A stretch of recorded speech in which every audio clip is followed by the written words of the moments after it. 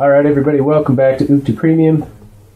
And in this particular example, we're just going to go over something that's, it's not new material, but it is important to understand, especially in light of the super aggressive, super competitive in-games that happen in UFTA. And so we need to go over it real quickly, and that is the concept of the Master Grower.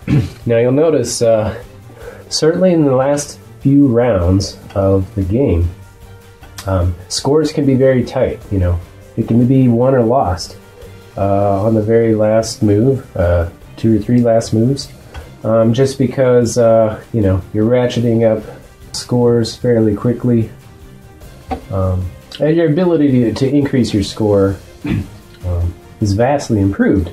And so nabbing the Master Grower card is a very useful strategy, in-game strategy.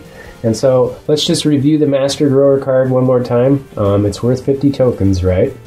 And what does it do? Well, it allows you to do 1 extra action on your turn.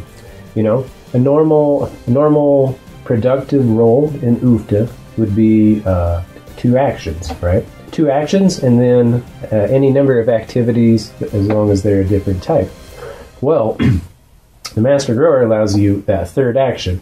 However, there's one stipulation, and if you read the card carefully, it says rent rules apply. And so what does that mean? Well, I have the Master Grower, you know.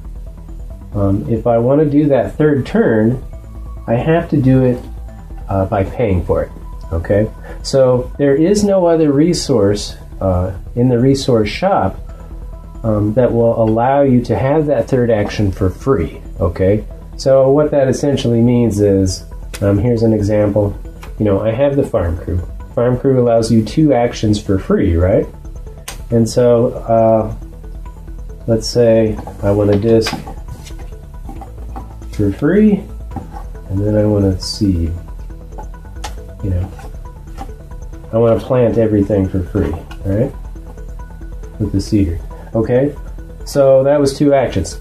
If I own the Master Grower, that's a 3rd action, right? And so I would like to do the next step in this particular process, which is to cultivate all these, right? Now, since that's my 3rd action, right? Even though I have the Farm Crew that says I can do things for free, the 3rd action has to be paid for. And so in this case, I just ignore the fact that I have the Farm Crew.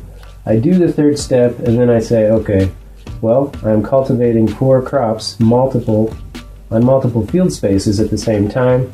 So that means the added price of production goes up. And so it's actually 2, 4, 6, 8 tokens instead of 4, right? So this would cost me 8 tokens. But you'll find out at the end of the game it really matters, because let's say this was my last turn. I think you would agree that it's fairly significant whether or not I can do 3 actions and maybe get these out, get these cultivated, get these harvested in preparation for final harvest, right? And so that's something you might want to bear in mind.